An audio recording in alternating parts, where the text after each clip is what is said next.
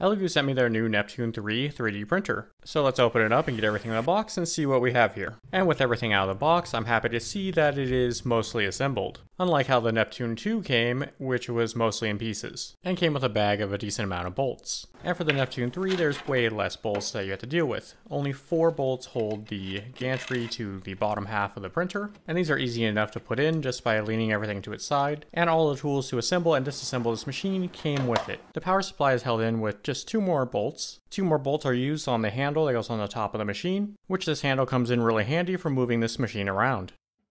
And the last 2 bolts hold in this spool holder. And there's another plastic part that screws into the spool holder to actually hold your spool. And with all that assembled, I just had to plug in 3 connectors. And so far, this is one of the easiest printers I've had to assemble. And on the power supply, make sure to switch it to the right voltage for your area. And the last thing I need to do is plug in this old phone cable that attaches to the screen. And the screen mounts over here on the side, and you can remove this at any time when using the screen. And with everything done, I can turn it on and see if everything works. And it looks like everything powered up okay. This screen though really reminds me of the Lotmax Shark, seeing that it has almost the same setup. But anyways, I'm not done with the setup on the machine yet. And I've already done the first thing on this checklist, but I need to check for wobbles in other areas, along with tightening up the belts if they're too loose. And then I can run the auto leveling on this printer to get everything ready to go. So it looks like my hot end assembly is fine how it is, but the rollers on the print bed need some tightening, along with the Y-axis being just way too loose. But luckily there's an adjustment knob built in that I can tighten this up with. So you might have noticed that there's no adjustment knobs on the bed, and that's because all leveling is done in the software. It will basically go around and probe 16 points of the bed, and you might also notice that there's no BL touch or any type of thing like that on here, and it's just the nozzle touching the bed. And according to their website, they're using a resistance strain gauge, or a pressure sensor. But honestly, as long as it works, I really don't care what they're using.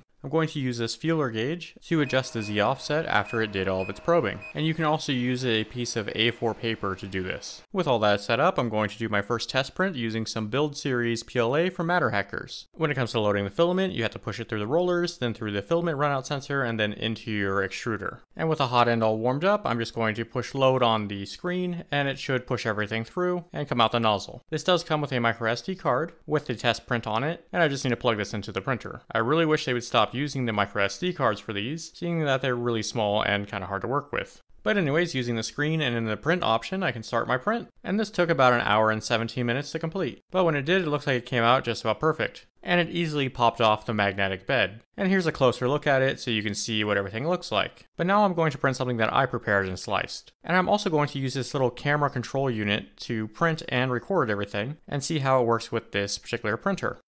This will basically allow me to control the printer over Wi-Fi, even though this printer doesn't have Wi-Fi built in. And I'm going to make a dedicated video to this little camera thing in the near future. But if you're interested in one or want more info on it, I'll have a link in the description to the product page for it. But all the time lapses you see in this video will be made using this little camera. But anyways, after about 6 hours, here's our finished print. This is an ornamental Gengar I found on Thingiverse, and I thought it'd be perfect for the silk purple color. But as you can see, this has a lot of tree supports on it, so let me get it off the build plate by flexing it and remove all those supports.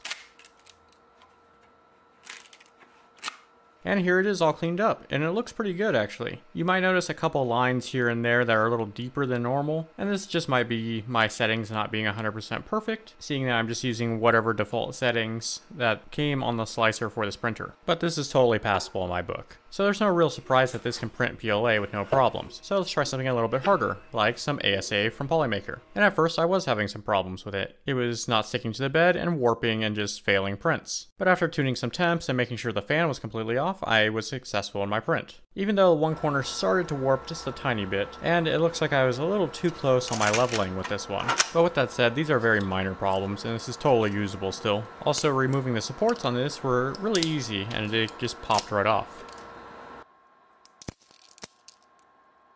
And now I have something I can throw all the tools that came with this into and keep them on the machine. And for one of my last tests, I wanted to see how this would do in a spiralized or vase mode, using that little camera to control it, seeing that it has to stop every so often to take a picture. And as you can see, it's moving really fast, and I think I need to change some settings in the little camera unit, but I'm just going to let it go and see if it completes or not. And surprisingly, it actually finished, and here's the time lapse of it going. But just because it finished doesn't mean that it came out perfect. It is under extruded all over the place, which actually make it look pretty cool, but is also a total failed print. So I loaded the exact same G-code file into the printer itself and had it reprint it, and it it came out just about perfect. It just needs to be slowed down a little bit more at the top, and it would have came out perfectly. One of the features I'm really happy to see that they added to this printer is the ability to actually change all your settings on the go in the software itself, like your Z offset, which you weren't able to do before. And this really helps for fine-tuning your first layer, and in my opinion should be standard on every printer. So this is a pretty good entry-level printer with a lot of helpful features that are just built into it, so you don't have to worry about tinkering with it or upgrading it.